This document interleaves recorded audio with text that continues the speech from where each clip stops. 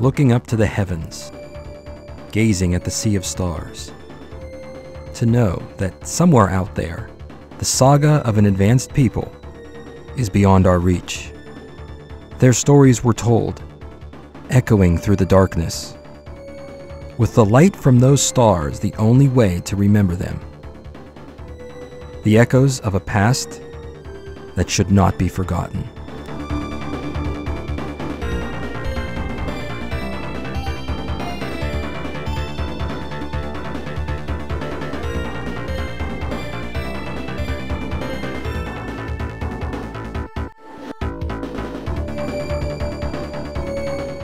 On December 17, 1993, Sega released Phantasy Star: The End of the Millennium for the Mega Drive in Japan, a game that would go on to be remembered as one of the greats, even now, 30+ years later. The End of the Millennium serves as the 4th game in the Phantasy Star series. The original entry goes back to the Mark III and Master System in 1987. Phantasy Star 1 sets the series in motion with the story of the far-flung Algol star system and its 3 planets, Palma, Motavia, and Azores. In that first adventure, a group of young warriors take on the evil King Lashik and the Dark Force to liberate Algol. The second game, released for the Mega Drive in 1989, takes place 1,000 years later. The Dark Force returns to an unsuspecting Algol, now controlled by an all-powerful supercomputer, Mother Brain. As the heroes of Phantasy Star 2 investigate, the Algol system is sent into chaos. The planet Palma explodes. The events would come to be known as the Great Collapse. Phantasy Star 3, Generations of Doom, released for the Mega Drive in 1990, continued where the previous game had left off. During the Great Collapse, hundreds of spaceships were sent out into the universe, looking for a new home. The Dark Force managed to hunt down and destroy all of these ships, save for only 2. 1,000 years after leaving Algol, the Dark Force was sealed in one of these 2 ships, and eventually forgotten, until another 1,000 years had passed, when the descendants of Palma fought for their survival once again. All 3 games were brought to the West with full English translations, and were released to critical praise. The sci-fi themes stood out during the first wave of TV game RPGs, which were mostly medieval in style. The concepts of humanity versus technology, balanced with the eternal struggles of good against evil, were highly lauded. When Generations of Doom made its way west in 1991, reviews had proclaimed it the greatest RPG of all time. Phantasy Star 3 was released at a time when Sega was at a crossroads.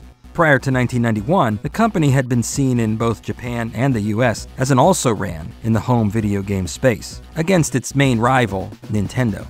Sega had always been more respected in regards to its arcade offerings. The Genesis and Mega Drive were positioned as a place for older, more serious gamers, where these arcade experiences could be brought home. As well, more challenging, PC-like strategy and role-playing games flourished here.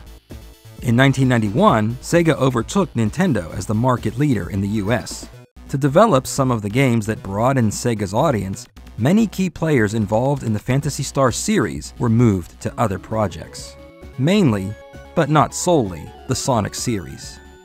1991 turned to 1992. A wave of new, enjoyable games for the Genesis and Mega Drive were sold to an eager audience.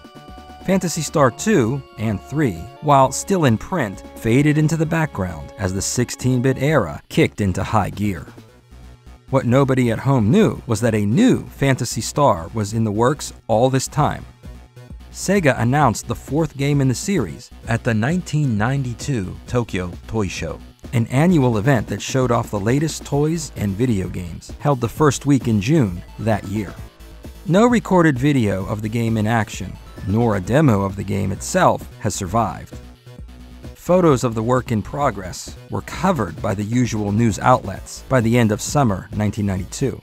The scant information given didn't say much about the story, except that the game would return to the Algol star system, would take place after the events of the second game, feature characters and references from all past games, and serve as a grand finale to the series.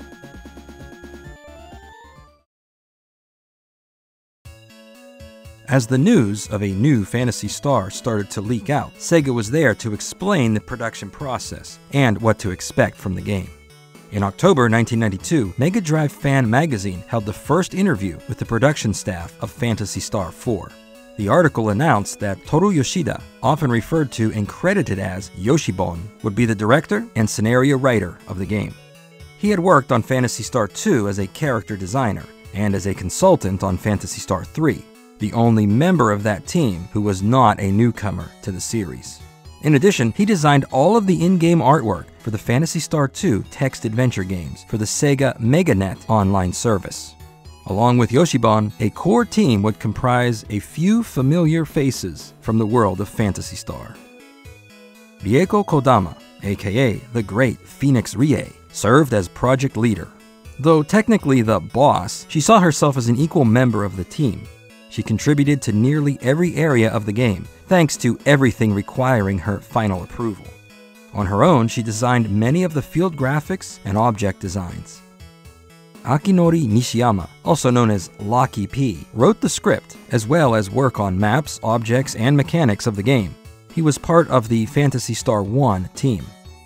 Izuho Numata ne Takeuchi, the composer of Phantasy Star 3, would return for the soundtrack to 4. Known by the moniker Ippo, her compositions in and out of Phantasy Star were some of the best of the era.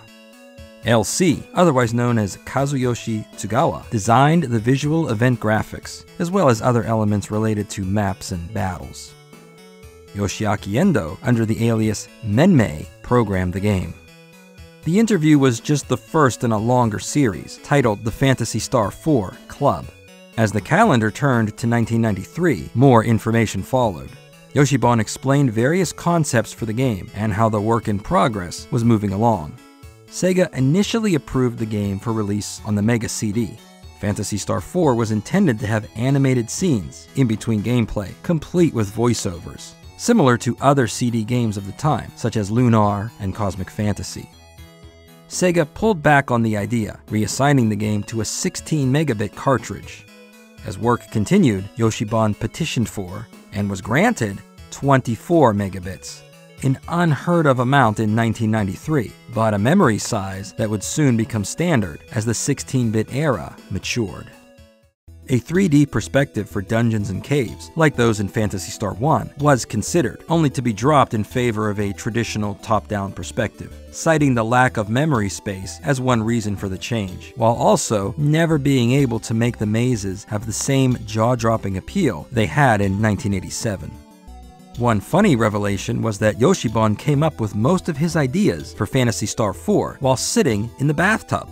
His mind would wander on how to properly continue the story where the original 3 games left off. Phantasy Star 2 ended on a cliffhanger.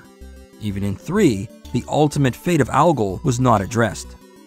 The focus quickly coalesced around Motavia and Azores after the Great Collapse. It was a blank canvas where the story could continue in any way the team saw fit. Characters, locations, and scenarios from all 3 past games would find their way into the story. The Zorians and Motavians would join the fight. Robots, too. The dialogue would be vast and varied, unlike any game before. Some of Yoshibon's conversations covered intricate connections to past games, as a reminder for what to look for when the new game is finally released, planned for the end of 1993. Fans also submitted artwork in anticipation of the game. In other Japanese magazines, Sega shared more screenshots and information via press releases. These were not as personable as the ones in Mega Drive Fan, but were informative. Many of these articles would make their way to the West. Until release day in Japan, not much could be known about the game, though these news flashes allowed English-speaking fans to learn a little something and dream of what might someday be. As 1993 came to a close, more information came to light. Sega abandoned the numbering scheme, adopting the subtitle Sennenki no Owari ni, in English, at the end of the millennium. The decision was made not to alienate newcomers who might feel put off by a game numbered 4 without having played the other 3. It all led to the big day, where the massive 24 megabit cartridge and finale to the Algol Star System saga would go on sale, to be enjoyed by an eager public.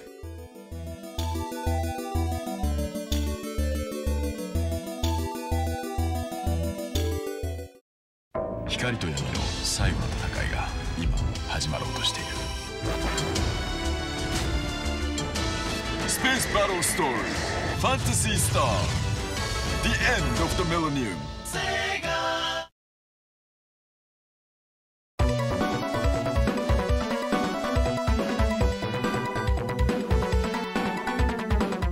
If you have not played Phantasy Star 4, and don't wish to have the game spoiled, now would be a good time to pause the video. You should play through the game and then come back when you're finished. On Motavia, in the year AW 2284, bounty hunter Chaz Ashley has just been promoted from an apprentice to full partner by his mentor, Alice Brangwyn. The two are requested to investigate an increase of dangerous biomonsters in Piata, the town of learning. There, the pair meet Han Malay, a biology student at Piata Academy, who joins the team for a fee. During the mission, Han divulges his encounters with a mysterious figure named Zio, who appears to know the lost art of black magic.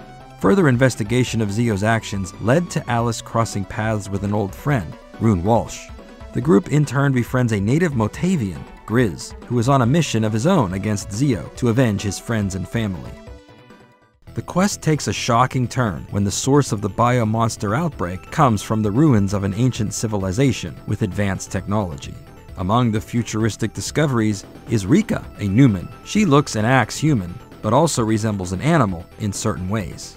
Rika tells Chaz and Alice that the biomonsters can be stopped if the ancient control systems are shut down. Along the way, Alice and the rest find the town of Nalia partially destroyed by something that fell from the sky. The object was part of a ship meant to escape Palma for Motavia 1,000 years ago, but got trapped in orbit and was forgotten over time. More of the lost history of Algol is learned here. At the central system, Nervous, Demi, an android, has been operating things here for centuries. Before the system can be shut down, Zio appears once more, revealing more about his mission to serve his god, the Dark Force.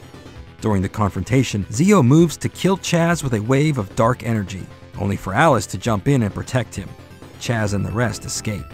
While searching for the right equipment to combat Zio's black magic, Alice succumbs to her injuries. Chaz is now left all alone in this world to carve out his own destiny. Chaz defeats Zio, avenging his partner. With the evil magician gone, the team moves to shut down the biomonster infestation, except that Demi informs everyone that the commands are coming from artificial satellites orbiting Motavia. Demi reveals a functioning spaceship that can take everyone there. It would be the first spaceflight in Algol for quite some time. On the satellite Zelan, Chaz meets Ren, another android who has been working here the entire time. Ren has lost access to the systems, which is now being run by the satellite Kuran, something that was never intended. Ren tags along to make things right. When the spaceship malfunctions, everyone winds up stranded on Dizorus. On the third planet, Chaz and the others meet Raja, a Dizorian high priest, as well as Kira Tierney, one of the many Espers who live in a secluded mansion to protect the spirit of Lutz, one of the 4 original heroes that fought the Dark Force 2,000 years ago. While on Dizorus, more about the past is revealed through discovery, storytelling, and confrontations with Lashik, now resurrected by the Dark Force.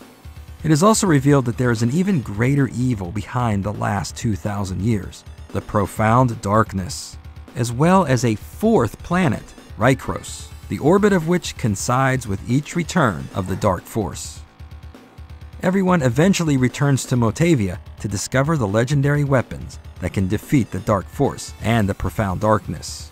A final battle that must be won to ensure a peaceful and prosperous future for what remains of the Algol star system. As for the gameplay of Phantasy Star 4, much of it has been improved over the last 3 games. The menus appear overtop any map, whether in a town, cave, or the overworld. Each character's level, hit points, technique points, and meseta totals are always shown.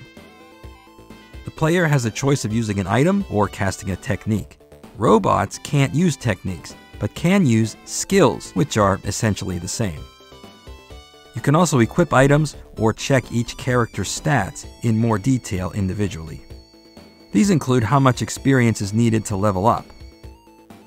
When equipping, the player is informed on how much improvement the new weapon or armor will bring. The talk function is something rather novel. When selected, some of the most recent dialogue is repeated, providing a hint to the player as to where to go next. Not only does this help novices, but for anyone who has ever gotten into a role-playing game for a while, then had to put it down, only to come back much later and forgot what to do next, it is a lifesaver. Lastly, macro attacks can be configured in the main menu. Macros are a preset range of moves that can be used in battle. These save time from having to enter different commands over and over again. There is no automatic attack like there was in Phantasy Star 2 and 3. Instead, a macro where everyone attacks can be performed. Macros can also be used to create combo attacks, where multiple characters perform moves at the same time, resulting in a stronger attack than each one could do separately. The battles are fast-moving, much faster than Phantasy Star 2, almost as fast as 3, but with a much better graphical presentation. The backgrounds are different for each area, and the character attacks are well-drawn and animated fluidly. Movement on screen is the fastest of any Phantasy Star game. The towns, caves, and other areas are also much larger, with much to explore. So while you may move fast, things still take the same amount of time to reach. Along the way, there are optional side quests that Chaz can take for some extra money. In every town, there are interesting people to meet. Some have heartfelt stories to tell, while others are just overly eccentric. Many inanimate objects also spark a conversation. The soundtrack has nearly 50 compositions that craft the perfect atmosphere for the quest. From the playful Tonoe de Pon in Grizz's hometown to the tense Machine Center and the dramatic At Her Last Breath, the music is just as important as any other aspect of the game. Once Millennium hit the streets of Japan, the game became a hot seller. Every major publication gave ample coverage, offering strategies and walkthroughs in multiple issues. Mega Drive Fan Magazine gave the new Phantasy Star a score of 24.5 out of 30. Beep Mega Drive gave a score of 8 out of 10, as well as letting Chaz and company share the cover with Sonic the Hedgehog. To promote Millennium, Sega held a contest where a special Mega Drive version of Phantasy Star 1 was given away to 1,000 lucky individuals. The contest drew such a large response, Sega put Phantasy Star 1 on sale properly in April 1994. Sega released a strategy guidebook for Millennium in January 1994. At 230 pages, the book is the ultimate companion, covering every town, dungeon, cave, enemy, item, boss, and plot twist. Accompanying the charts and maps are dozens of illustrations, all in full color. At the end of 1993, Sega was at about a 20% market share in Japan, behind the Super Famicom and PC Engine, though still at a respectable number. Millennium kept the Mega Drive going into 1994, where the game stood for sale side by side with heavy hitters like Final Fantasy VI, Mother 2, Ys 4, and dozens more. It's not a stretch to say that the golden era of 16-bit RPGs, where the genre finally moved beyond simple text menus, began to add cinematics, and reaching the maximum limits of the video game cartridge format, all began with Phantasy Star: The End of the Millennium on December 17, 1993. With Phantasy Star: The End of the Millennium now available, Japanese reviews and import copies began to enter the Western world. At the start of 1994, it wasn't even known if this new Phantasy Star game would leave Japan in the first place. It wasn't always the case, but sometimes Japanese games that were previewed in the West would wind up going unreleased, then disappearing from the headlines without explanation, to great disappointment from those reading at home. No announcement one way or the other came until June, when Sega held a public event known as Sega Gamers Day near the American home offices in California, a few days before the summer Consumer Electronics Show. The highlight of the event was the first announcement of the 32X add-on. Many other new games were announced, including Phantasy Star 4. The box art and English on-screen text were made publicly known. No release date was given, but as the year continued, more public demonstrations and announcements were made, including many localization changes. In Japanese, Alice was called Lila, Chaz was Rudy, Rika was Fall.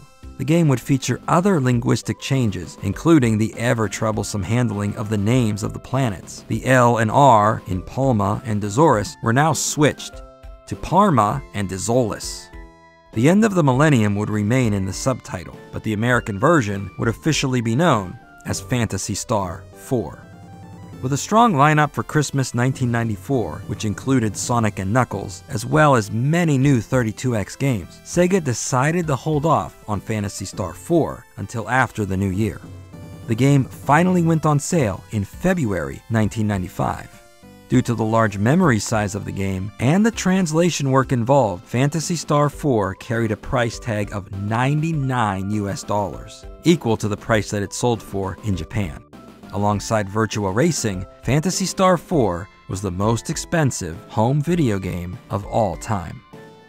The End of the Millennium was championed by the American gaming media upon release. In January 1995, Die Hard Game Fan gave Phantasy Star 4 that month's cover, and for several issues, the game was given a near step-by-step walkthrough, detailing the key elements of the early stages, explaining characters' origins, the effectiveness of items, and even poking a little fun at the less-than-perfect translation. In the April 1995 issue, the Viewpoint crew gave 3 scores over 90%. The game was still criticized for its translation, high price tag, and abandonment of the traditional Genesis hard plastic case.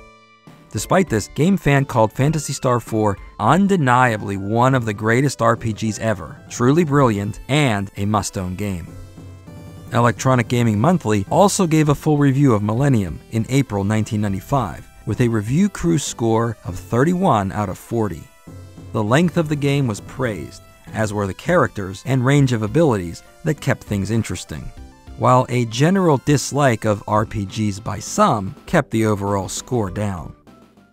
Phantasy Star 4 also had its own English guidebook.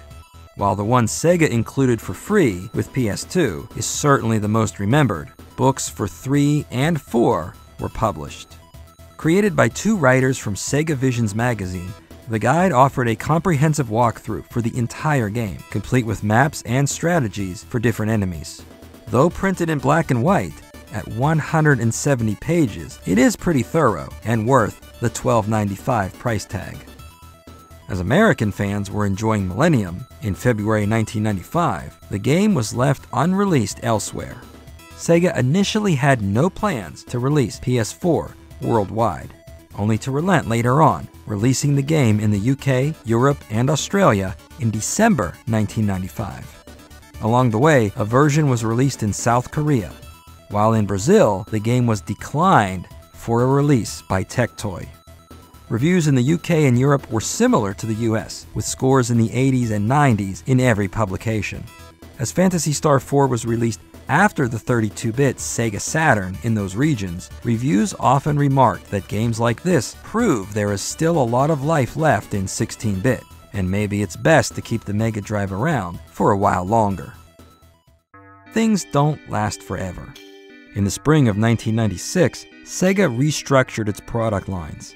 The Sega CD and 32X were discontinued. Genesis and Mega Drive releases were reduced in number, and only the best-selling games remained in print. The Saturn was pushed to the front, with almost all new game development going there.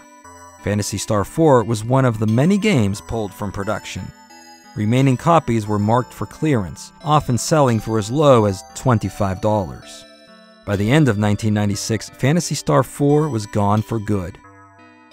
It may have been a sad moment to know that our favorite series was officially over, and the entire 16-bit era closing down right alongside it. But at the same time, it was great to have that one final voyage, especially to those who picked up Phantasy Star 1 or 2 when Sega was seen as nothing special in the eyes of most gamers, not that many years before. To see the series live on to the final days of 16-bit is something to celebrate. Sure, Final Fantasy and many other series continue on, but at least we Phantasy Star fans can say this. We had all of our games released in English, on schedule, with the series never going off the rails and having a proper conclusion. It's something very few others can claim. That's something to feel good about, and wouldn't have any other way.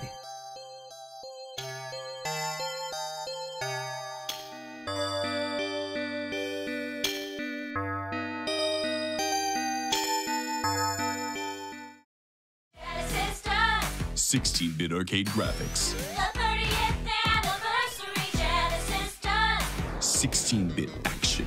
The 30th anniversary Genesis Does.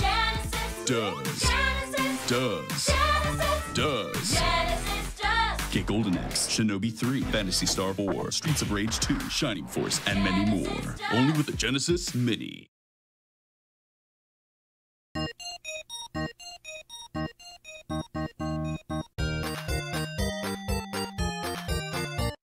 There are a lot of fun secrets hiding in Phantasy Star 4, as well as some strange and unusual discoveries. All of the quirks in the game are a huge part of what has made Phantasy Star 4 so endearing to fans for over 30 years. There are many connections to Sega's past hiding on Motavia and Azores. Some are very obvious, and others less so. Lashik, the Air Castle, Aeroprism, Eclipse Torch, Owlshine, Shortcakes, and other key items from the past show up again in Phantasy Star 4. It's clear that some of these are the same items that were used millennia ago, while others might be coincidental. They are all a great reward for fans who played through the older games in the series, and will create some funny "what the" moments for anyone who played PS4 first and the older games later. Alice Brangwyn shares the name of the original hero, Alice Landale, though in Japanese she's known as Alisa. The spellings of the two names are different, and maybe that also accounts for the shift in spelling for the names of the 3 planets in Algol, if you'd like to imagine that everyone spoke the same language that has evolved over time. In the town of Termi, there is a statue of Alisa and Meow. Also for sale in that town is the Perori Mate, which has a special use later down the line. The name comes from the original Japanese name for the Die Mate, which in the English Phantasy Star 1 was a burger. The name is a pun on bland-tasting crackers sold in Japan called Calorie Mate. In Piata, the town of learning, there is a statue of Dr. Luvino, the man who built Alisa's spaceship. Chaz is unaware of his deeds and only refers to the Doctor as a person from 2,000 years ago. Then there are other references to Sega in general. In the town of Krupp, Saya's school has 3 books, Golden Axe Volume 3, A Day with Echo, and Run Hedgehog Run. In the town of Nalya, Chaz finds a Game Gear in someone's house. At the Hunters Guild in Aedo, the dance show plays the theme song from Fantasy Zone. The track is titled Pow Pow, a backward spelling of the hero of Fantasy Zone's name, Opa Opa. In Phantasy Star 2, the staff tried to connect the lineage of the heroes of the first and second games. Rolf was a descendant of Alisa Landale, the last one, in fact. Tyler was a descendant of Tyrone, aka Odin, while Lutz was frozen alive, then revived. Meow's great-great-great-great-grandcats are also seen. In Phantasy Star 4, the same idea was applied to the 4 main heroes of the game, connecting each one to another game in the series. With so many characters, who exactly are the main 4? The opening of the game tells you. Rune, Ren, Rika, and Chaz. Rune is meant to be a descendant of Lutz, aka Noah in the original Phantasy Star. He's actually the 5th generation of the legendary Esper, as explained in the story. Rika is a descendant of Nay in Phantasy Star 2, being created in the same way and looking very similar. They are sisters after all. Ren is but one of many robots with the same design seen in Phantasy Star 3. In the timeline of the series, the events of 3 still won't happen for 1,000 years, but each escape ship was built with Ren robots to help the Palmanians on their journey. Perhaps before the Great Collapse, there was one in every home on Palma. Chaz is a direct descendant of Alisa Landale, something that is hinted at near the end of the game, but is never spelled out clearly. As Rolf was the final descendant 1,000 years ago, it means that he somehow returned to Motavia after the final battle and had a family. As for Meow, the musk cats are still around and have learned how to open a bottle after 2,000 years of trying. There are several parts of the game that are not necessary, but can provide a bit of fun for going through the effort of discovering them. The Hunters Guild in Aido offers 8 side quests that bring in some extra money, while taking a break from the battle against the Dark Force. These unlock after reaching certain parts of the game, and lock up again if you wait too long. So please visit the Hunters Guild often. Here are all 8 and how to complete them. Mission 1, the Ranch Owner. In Mile, a farmer has an infestation of sandworms. All you have to do is kill it, but you have to be leveled up enough first. Defeat the worm for 5,000 Meseta. Mission 2, Tinkerbell's Dog. In Aido, a family has lost their beloved dog, Rocky. From people who know the fat little mutt, you'll learn he likes sweets. Buy a shortcake in Aido and look for the dog in either Termi, Krupp, or Monsen. Give Rocky the cake and send him home for 2,000 Meseta. Mission 3, the Missing Student. A young lady from Piata, the town of learning, has quit school to join Zio's cult. The student is in Kaderi, near Zio's temple. She won't go with you until you give her a perorimate, which you can buy in Termi. Once she eats one, collect 3,000 Meseta. Mission 4, Fisher of Fear. Recent earthquakes have opened up the ground in Monsen. A young boy went exploring in one and got lost. Talk to a lady in the town about it and enter the crack. Defeat the Fact Ooze and bring the kid home for 5,000 Meseta. Mission 5, the Staying in Life. A family on Uso Island has had 2 daughters run away by building a raft and heading to Aido.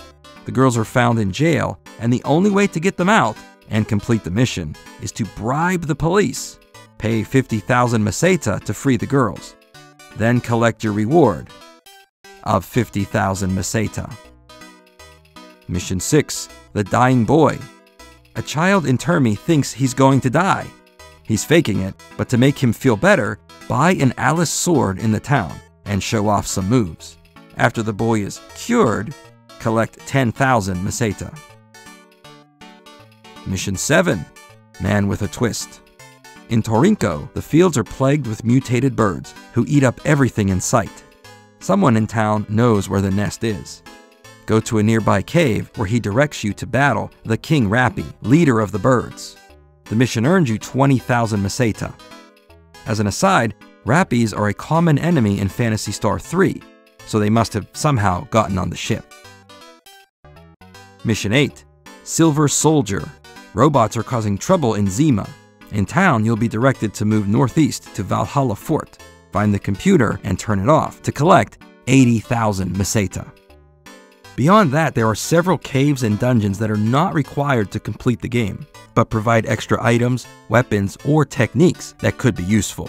So don't pass up the Dazor's Climatrol, Anger Tower, Weapons Plant, or Crashed Ship, and keep your eye out for other places to explore. Another optional feature in Phantasy Star 4 are the combo attacks. In the manual, these are explained briefly, with hints on how to perform the first few. The manual states there are 15 in all, and it's up to you to discover them. So, what are the combo attacks? Number 1.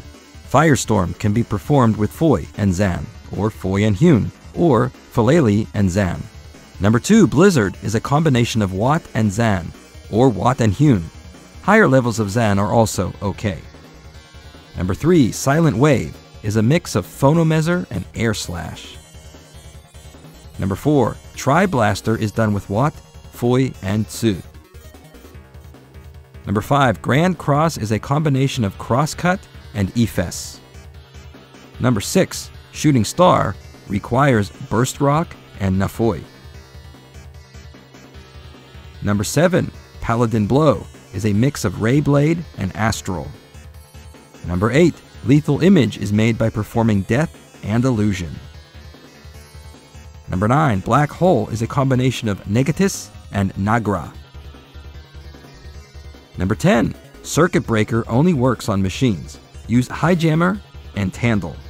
Number 11. Holocaust does not work on machines and is done with Savol and DM.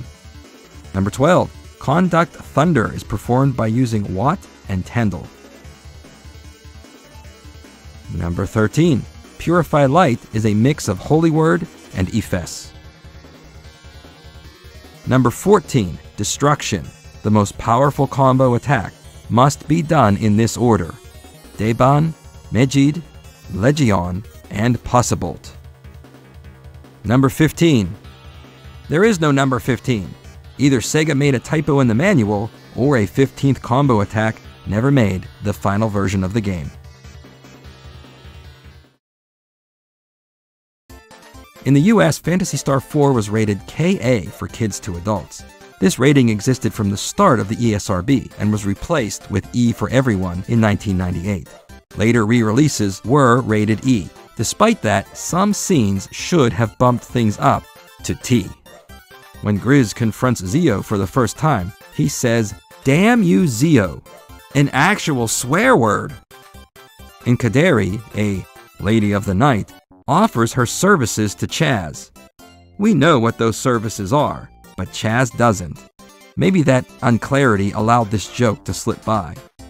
There are also a few dirty old men here and there, if you look hard enough. Then there are all the demons, devil worship, scary images, at least for kids, and violence throughout the game. You have to wonder who rated Phantasy Star 4, and why those people thought this stuff was okay for kids. Or if someone at the ESRB played for about 10 minutes and said, "Yeah, I've seen enough." One line of dialogue in particular has always raised eyebrows: the 8-stroke warrior. Alice seems embarrassed by this and even conks the guy on the head to make him quiet. The explanation for how Alice got this title is pretty cool. In the Japanese writing system, pictographic characters, known as kanji, are made up of various strokes. There are 8 different types of strokes that can be used. The character for eternity uses each of these 8 strokes once. As such, the number 8 is seen as lucky in Japanese culture, similar to 7 in the West. When Alice is called the 8-stroke warrior, it refers to her being the most skilled sword fighter around, having mastered every move, and using them all in every battle. Now what were you thinking? There are still a few oddities left to cover. Some character designs are based on real-life people. Zio is based on Trent Reznor, right down to the hairstyle that he had while promoting and touring for the Broken EP in 1992 and 93, when Phantasy Star 4 was being developed. Ren looks a lot like Edward Scissorhands, and considering the two of them were built, it kind of makes sense. Except that Ren first appeared in Phantasy Star 3, which was released over 6 months before the film. Maybe he's actually based on Edward's inspiration, Robert Smith, from The Cure. Seth, who is encountered in the second half of the quest, was designed to look like Yukio Sato, an artist who worked at Sega on Panic, Ristar, and Rent a Hero No. 1, just to name a few, before moving up the ladder to upper management. While having his likeness in the game, Yukio Sato is quite a private person and dislikes being photographed. As such, no photo of Mr. Sato exists. But then again, you don't need one. This is exactly what he looks like. There are also 2 items that have no apparent use in the game. One shop in Termi sells a pennant and a wood carving statue of a sandworm, at the same store where other apparently useless items can be had. Those help complete the Hunter's Guild quests, but the pennant and carving can't be used or equipped, so what is it there for? Head back home and interact with the wall and table in Alice's house, and these items will be placed on display. A nice reminder of taking a trip to the world's most famous town that was once visited by Elisa Landale thousands of years ago. And this is not even the full list. There were all kinds of secrets hiding in the game, just waiting to be found, as well as different variations of dialogue that you might have missed. It all depends on who's in your party at the time, and even your lead character will alter the conversation. It's all great fun and certainly gives you a reason to fire up the Genesis or Mega Drive one more time to see what you've missed, giving you something fun to do long after you've saved Algol. Phantasy Star 4: The End of the Millennium lives on in soundtracks, reissues, a few cameos, and an expanded universe with lots to explore. Alongside The End of the Millennium, Sega released Phantasy Star Sound Collection 2, a companion album to the original, released prior to the final game. The album features 12 rearranged tracks from Millennium that range in tone from orchestral to rock to piano ballads. Ritor Music and Sega collaborated to release a MIDI pack for Phantasy Star 4. Stored on 2 floppy disks compatible with MS-DOS and Roland GS instruments, the package contained 6 MIDI arrangements from the game, as well as 8 standard tracks.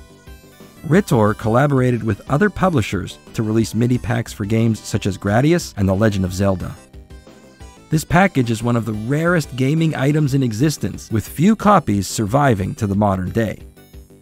As for a standard full soundtrack, music from the series was released on a 4-disc set in 2007 to commemorate the 20th anniversary of the series. The End of the Millennium was fortunate enough to be re-released by Sega over the years, to ensure fans young and old alike can keep up to date with the game on modern hardware. The first of these came in 1998 with Phantasy Star Collection for the Sega Saturn. The compilation featured all 4 games, as well as art galleries and TV commercials. The set was brought to the PlayStation 2 in 2008 as Phantasy Star Complete Collection, which was then made a downloadable PlayStation 3 title in 2012. This is the best compilation and most recommended way to play Phantasy Star 4. There are language options and an easy mode where you can collect 2, 4, or 8 times the experience and meseta from each battle. The Sega Ages series on the Nintendo Switch does not feature Phantasy Star 4, but Rika appears in the opening titles of many games alongside Ney, Mew, Alex Kidd, and other characters. Rika also appears in Columns 2, The Voyage Through Time, as the jewel case character for stages 66 to 70 in Flash Columns. There were a few times where End of the Millennium didn't make the final cut. Phantasy Star Collection for the Game Boy Advance, released in 2002, features the first 3 games in the series, but not 4. The game was simply too big to fit on the cartridge. Despite that, Alice is featured on the title screen, so you can't say they didn't try. In 2003, Sega debuted a new series of games for the PlayStation 2, lower-priced remakes of classic titles under the Sega Ages 2500 label. The first volume of these was Phantasy Star Generation 1, a complete remake of the original game from 1987. When the Sega Ages 2500 series was first announced, Sega declared its intentions on remaking Phantasy Star 2 and 4 as well. Generation 2 came to pass in 2005 as Volume 17. Generation 4 seemed like a sure thing, though updates of the game stalled as the Sega Ages 2500 series continued on. The Generation games were never released in English, though others from this series made it to the West as part of Sega Classics Collection. In 2007, Sega announced that Generation 4 was cancelled and Complete Collection would take its place as Volume 32. The news stung fans of the series. While not having an English localization was one thing, a complete shutdown of the game in Japan was another. Sega never gave an official explanation for the cancellation, and strangely enough, years later, absolutely no images of the game, nor an unfinished version, have ever been seen by anybody. It's only reasonable to surmise that work on the game never started. Considering the amount of text that was added to the first 2 games, to rewrite the script in the style of Generation 1 and 2 was most likely too costly and time-consuming. Whatever actually happened, nobody will ever know.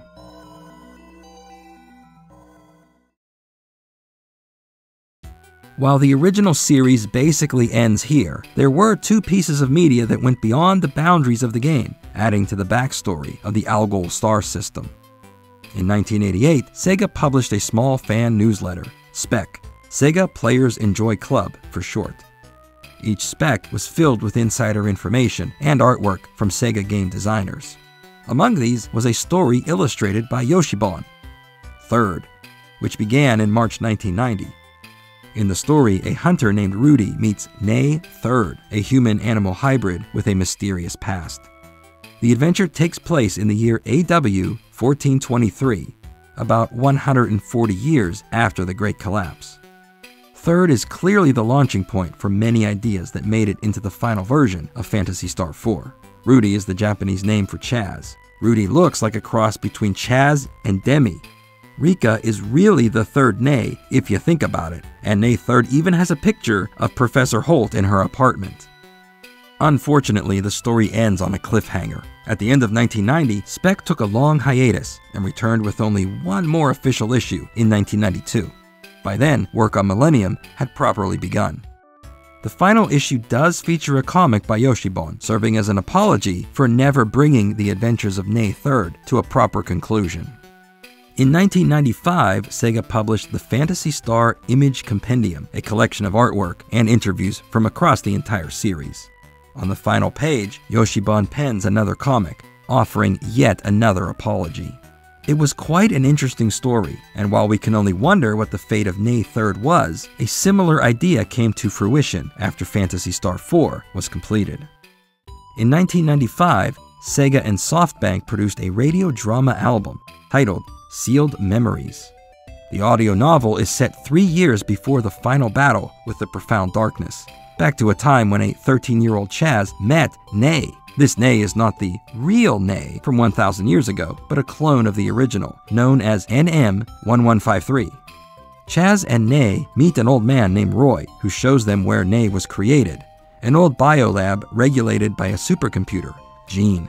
Chaz discovers the purpose of creating Ney-type life forms, so that humanity can be wiped out and replaced with Neys, which Gene considers a superior species. Ney First and a third Ney, NM2011, conspire to kill Ney for refusing to follow orders.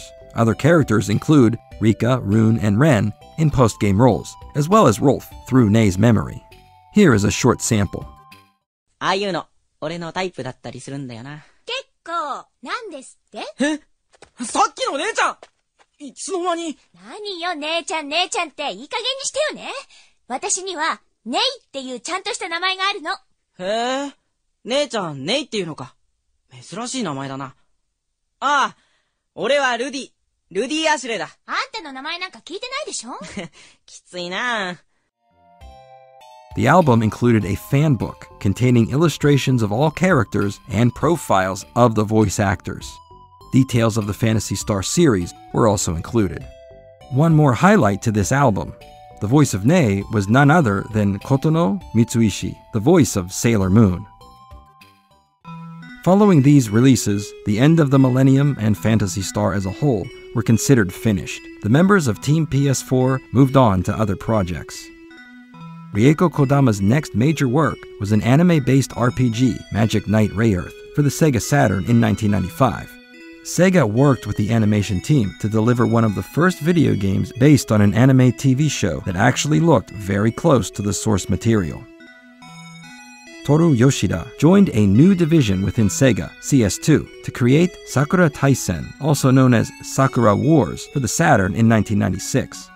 This game led to several sequels as well as its own anime series that tied into the game. The two would reunite to work on Skies of Arcadia for the Dreamcast in 2000. Several other members of Team PS4 were part of at least one of these 3 games. This set of games is often compared to Phantasy Star 4, not just due to connections in personnel. The gameplay style, themes, and humor are all very similar. The Phantasy Star brand would be revived in 2000 with Phantasy Star Online, led by Sonic team veteran Yuji Naka. The online series does not have much in common with the original set of games, but was a critical and commercial success, continuing into the 2010s, often inspiring newcomers to look up the original series and see where things all began. In the 30-plus years since the release of Phantasy Star 4, most of the team stayed with Sega for the rest of their careers. I would be remiss not to give a tribute to Rieko Kodama. Without her, the Phantasy Star series wouldn't have the charm it did, and her work at Sega overall deserves recognition. She passed away on May 9th, 2022, at the age of 58. She will be missed and never forgotten.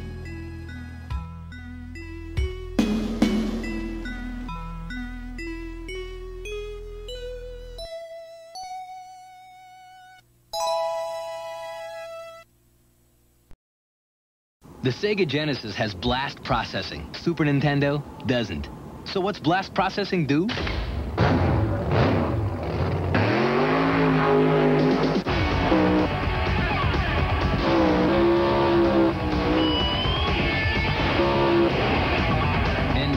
if you don't have blast processing?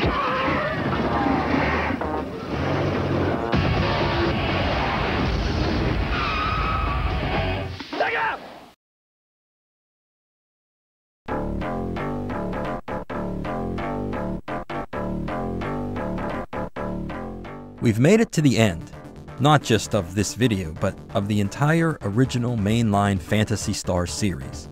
I hope you have enjoyed watching it as much as I have making it. One thing I said many years ago in the original video is that hopefully a Phantasy Star 5 would come our way. While that might have been exciting at one time, I've come to think that a 5th game is no longer on my wish list, and might even be a bad thing. Far too much time has gone by. Sure, in the 90s and 2000s, every compilation always made me wistful for those days of the original series. And I had to ask, why can't Sega just get it together and make PS5? Maybe in that question lies the answer. It has been a long time since Phantasy Star 4, 30 years and counting. Nearly all of the staff from the 80s and 90s are retired. Some are no longer with us. What would that 5th game even be like without anyone from the originals involved? Perhaps it's for the best that there is no Phantasy Star 5. It keeps the series locked into a definitive ending, with its integrity maintained. More than that, I think 4 games is plenty enough. If you were a teenager in the 16-bit era, it was the perfect amount. Maybe the gap between 3 and 4 was a bit long, but all of the games coincided with the right age to play them. Imagine being an adult and having to catch up with Phantasy Star 11, made by God knows who, grinding for hundreds of hours just to keep up with a tradition from long ago.